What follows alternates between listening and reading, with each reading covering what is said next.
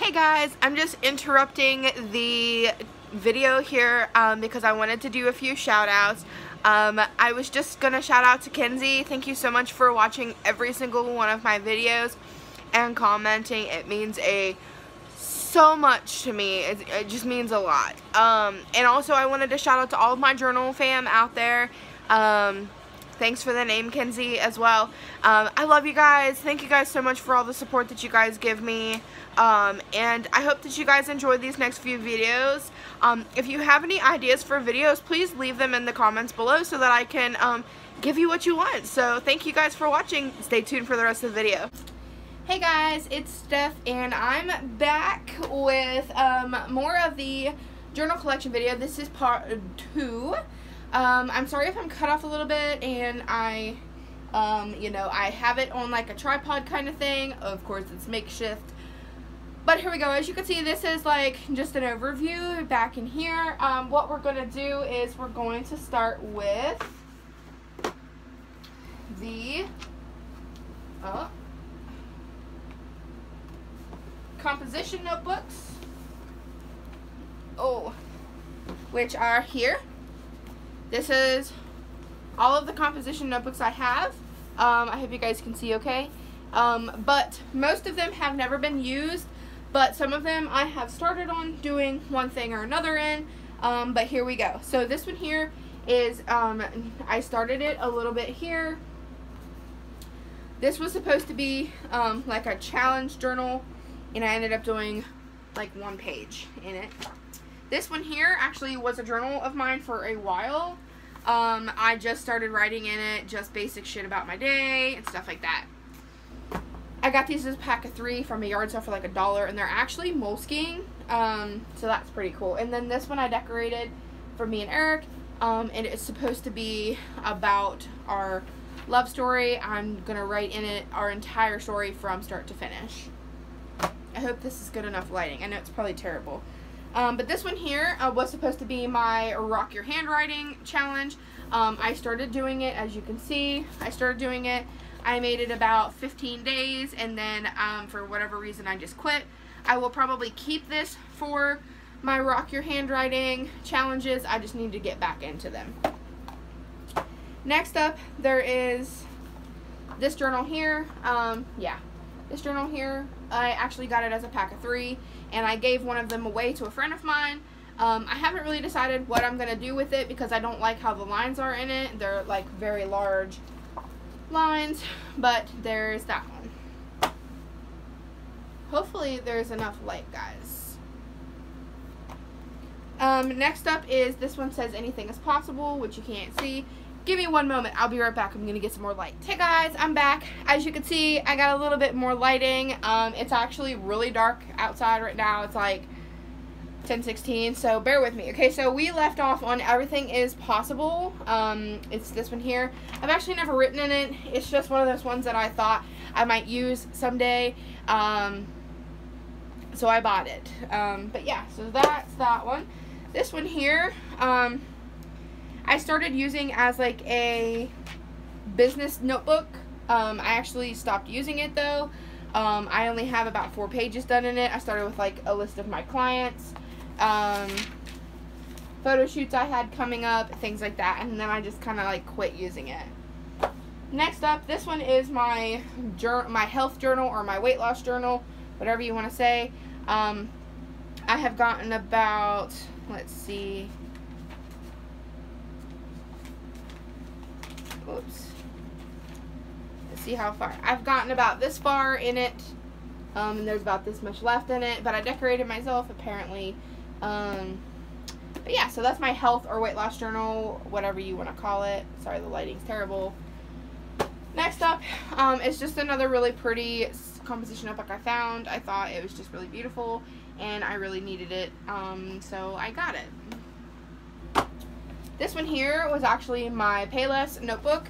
What I did with this notebook is I did scheduling, I did notes on how to find people, like how to hire people, questions to ask people, things like that, because I was working on being a manager before I quit because things started getting really shitty. This is my notes from the meetings and things like that. And, you know, schedules, like this was one of our last schedules I made, being the manager, things like that. So this journal here was just kind of like a management journal when I was the manager up there for a little while, or the fill-in manager, whatever they wanted to call me. But that's what this one is. This one here is the Notebook of Random Kindness, or Random Kindness, yeah. This was my Random Acts of Kindness book. What I did was every time I did something nice for someone, I wrote in here, and I kept that for, it looks like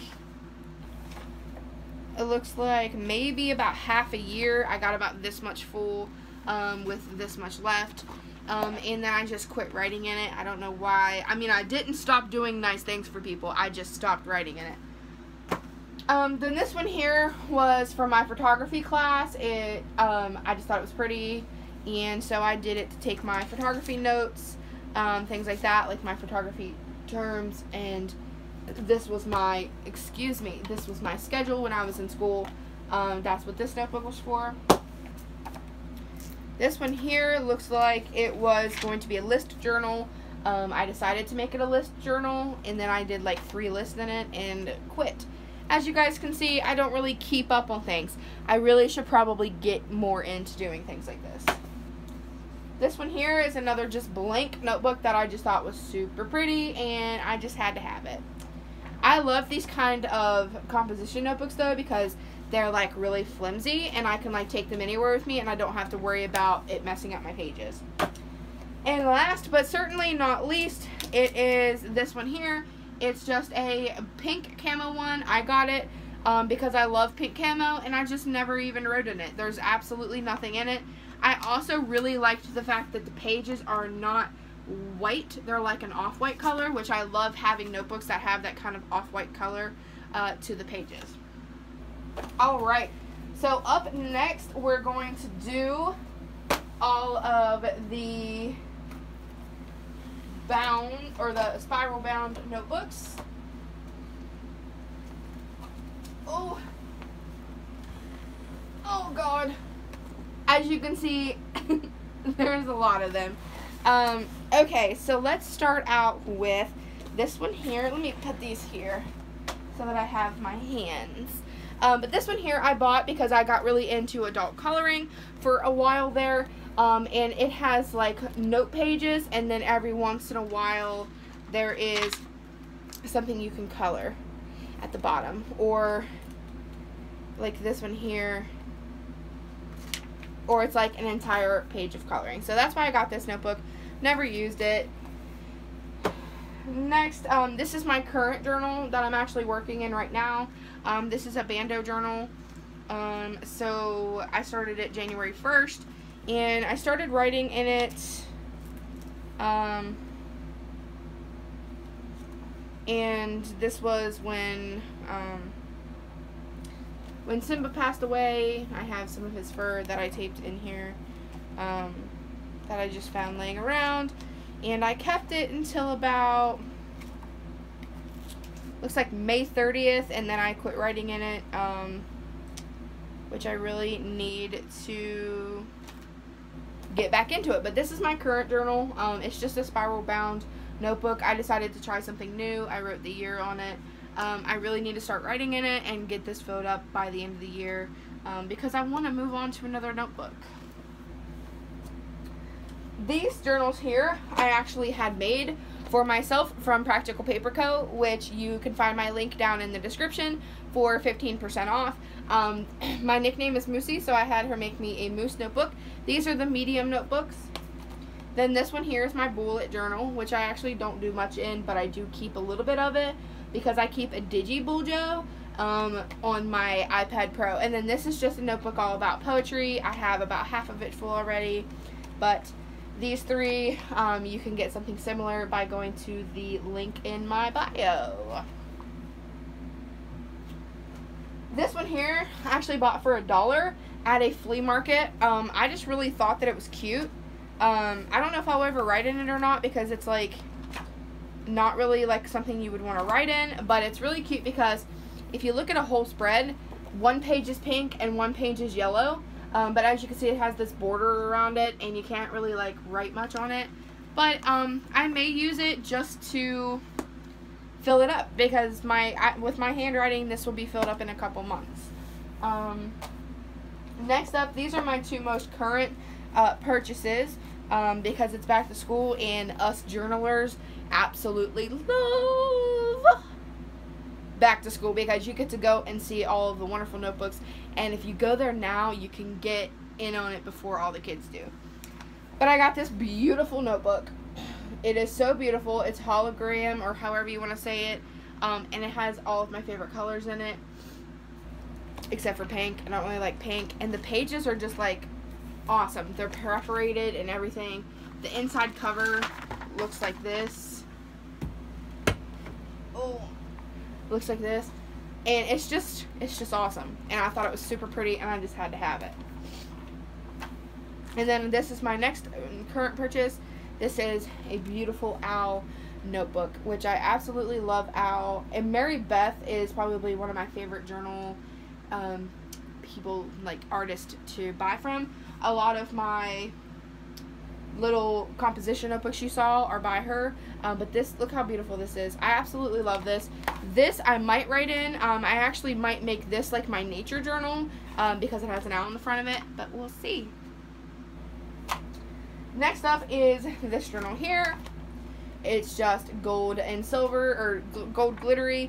I've never written in it, but I mean, who could pass this up for like $1 at Walmart? Next up, this one here. Let me see if I wrote in it. I did write in it, but for some reason I ripped pages out of it. But this one here is gold hearts and like an ombre pink. Again, it is Mary Beth brand. I buy a lot of her stuff from Walmart. It's definitely a great brand. But it looks like I wrote about 10 or 15 pages into it and then ripped them out. I don't remember what I did with them, so let's just move on. This here started being my nature journal, but I hate these notebooks. This is a basic, just one subject, a notebook, a wide ruled, you can get for 25 cents at Walmart. I absolutely hate buying these. But I did for whatever reason, and I started doing things in nature, and everything is already dead, and apparently I did not know how to tape back then, but this one actually turned out pretty good. The leaf stayed the color it was and didn't turn completely brown, so that's pretty cool. But as you can see, this was a pink flower. I should probably throw this one away, because you can see like mold growing. Yeah, you should probably throw this one away. But this is just one of those really crappy notebooks. We all have a few of those. This one here I recently just made for myself. I bought a white 5-star notebook, and then I put a bunch of pictures from travel magazines on it. And then I started writing in it about I want to eventually visit all 50 states. So I wrote a 50 states list, and then I started writing. Each page is dedicated to a trip that I've done. But I have not actually written much in all of it or put any pictures, which I really think I need to get on that. So there's that. And then on the front here, I like the 5-star notebooks because they come with a pocket in the front, so I'm going to put all of my travel brochures and maps and things that I got while I was on vacation in here. Last, or not last, but next is my cleaning and organizing notebook. This one here is, again, just a basic, one subject college ruled notebook. What I do is I write in all of my DIY cleaners that I get from Clean My Space, and just different cleaning tips that I have found that work for me, and fly lady tips and things like that. Just anything that pertains to keeping house and being organized and efficient. This notebook here looks like, once again, never wrote in, but I got it just because it was pink and it's like a 5-star notebook, and I really like the paper in this, so maybe one of these days I'll start writing in it. Next up is this notebook here. This one here I actually started as a bullet journal. As you can see, let me show you the front cover. It's this one here. I started it as a bullet journal. As you can see, the index, and then my year at a glance, and my calendar, things like that. But then I actually bought, like, see, I even did like my TV show tracker, things like that. But then I actually bought a bullet journal, so I quit using it. And I may not ever put anything in it unless I just use it as like a kind of like a catch-all journal or something like that. The next notebook is this one here. This is actually my dream journal, hence it because it has a unicorn on it. I've only recorded about this many dreams, not very many at all, because a lot of my dreams are very, very in-depth. I dream very vividly, and it's really hard to capture all of that on paper, if you know what I mean. This one here is actually my cookbook. I bought it to just write down all of my recipes. I'm about halfway through it, and I'm going to keep it until it's completely full, and then just keep it for like my kids and things like that. Next, this is Introduction to Theater and Drama Arts. This was when I was in school. It's just notes and things about my class. Next up is this notebook here. Never actually written in it, but I bought it because it's like a basic, it's just a basic notebook, but it's got a design on the front of it, and I thought it was really pretty because I really like green. That's the only reason I bought it. Next up, this is actually my pen pal journal. What I do is I keep some of my pen pal letters in the front cover here, and then I practice writing names and things in it, and I write all of my notes in it, and then I rip them out, and I keep notes about my pen pals in it, like addresses and things like that. So that's my pen pal journal, as well as this one here was my first pen pal journal. As you can see, there is actually a lot more in it, and I'm not going to show you, but like I have my stickers. Let me just show you the stickers. The stickers here, just that I use more than anything, but I'm not going to show you any information in it, but it's just notes that I wrote about my pen pals and things like that. So that's that. Alright, so, and then this is the last of the spiral bound. This journal here, I actually got it from Kroger for like $6. It has different pages in it, and I got it because my friend Jill had it, and we were supposed to like use it at the same time, and then we decided for some reason, you know, just not to be friends. So I've never written in it because it reminds me of her, and I miss her a lot, so I'm not going to write in it right now. Alright, next up is all of the bound journals. So, here we go. Let's start with the biggest ones and work our way down. Alright, so I have this journal here, which is bound. I paid actually quite a bit for it. It was like $8. I started using it. I wrote about 15 or 20 pages into it and then quit because it was too hard for me to carry. This might be something I could keep beside my bed to kind of catch just pretty much anything in. But there's that one.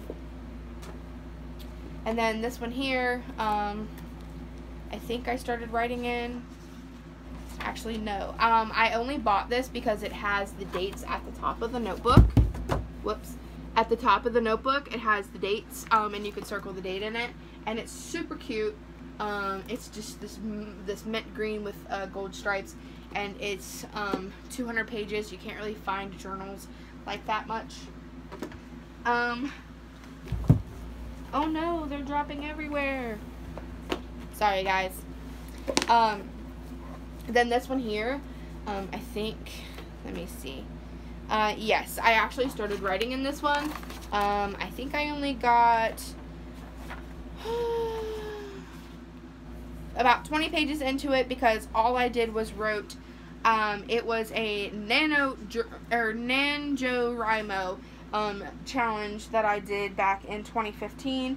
I only did about 20 days of it and quit. So that's what this journal is for, and I've not written in it since.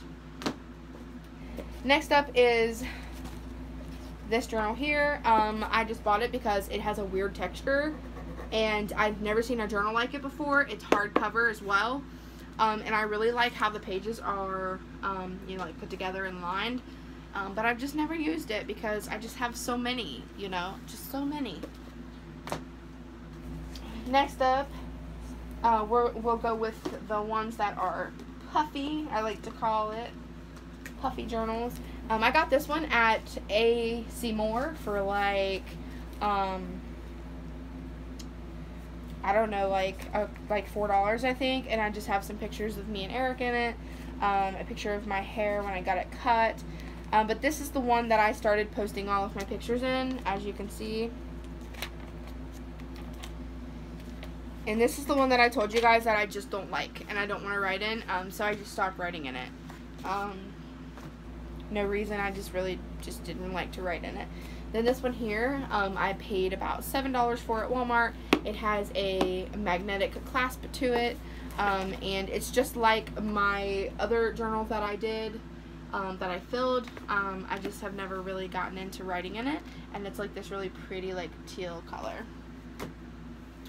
This one here is another journal that I got as well because my friend Jill had it, and I wrote in it for a little while, poems, and I put some things in it about my pen pals that my pen pal sent me, things like that. And then after we stopped being friends, I just stopped writing in it because it just felt not the same, because we were keeping it together as friends, and then she just, like, we stopped being friends, so it just didn't feel the same to write in it.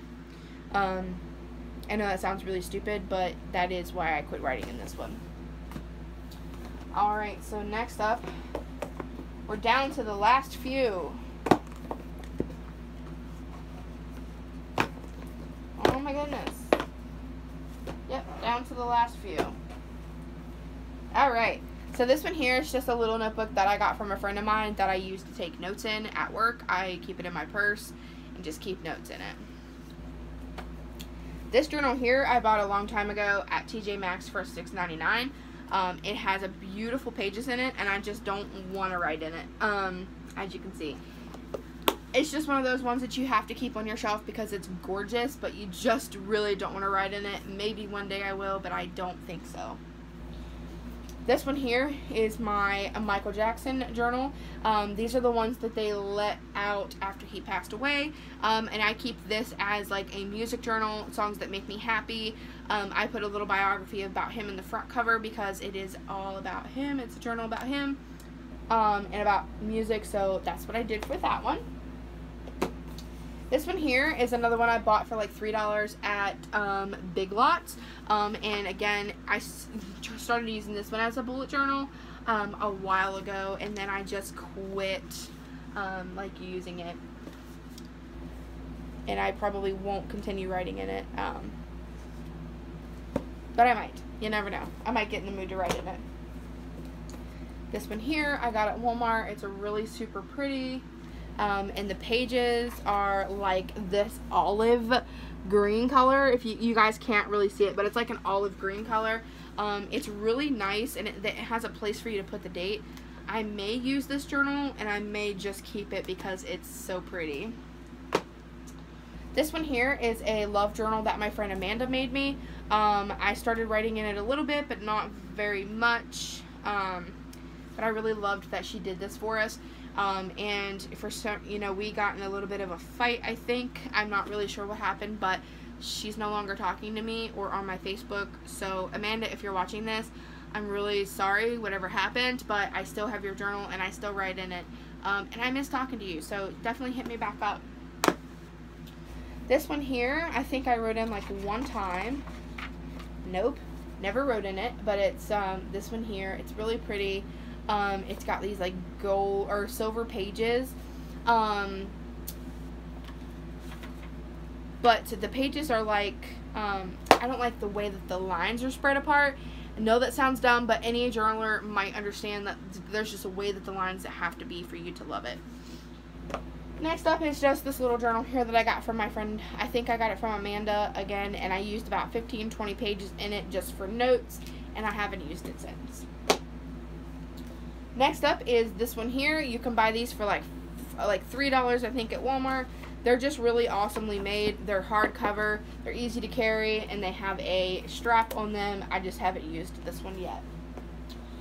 I also have a black one that's just like it, but my strap actually broke on it because I was carrying it, using it kind of like a smash book, and it broke. So I haven't used this one in a while. Next up is this one here. I think I started writing in it just a little bit. I started it on August 25th, 2017. I just like decorated it, and I did a couple entries, and then I just quit. Last but not least, I have this little handbook, I think is what it's called, from my friend Sarah. I actually used this very little in class for little doodling and things about myself. This was my first page. I just put my name and things that I'm good at or things that I love. And that's what I decided to kind of use it as. I decided to try to use it as like a handwriting or scripting notebook. So that's what I'm using it for, Sarah, if you're wondering. So guys, that's it. 22 minutes, part 2. This is crazy. But that is all of my journals. I hope you guys enjoyed this very long overdue video. Next video, I should say, is going to be organizing all of them on my bookshelf. So hope you guys watch that. Hope you guys enjoy it. And I will see you guys in my next video. Bye!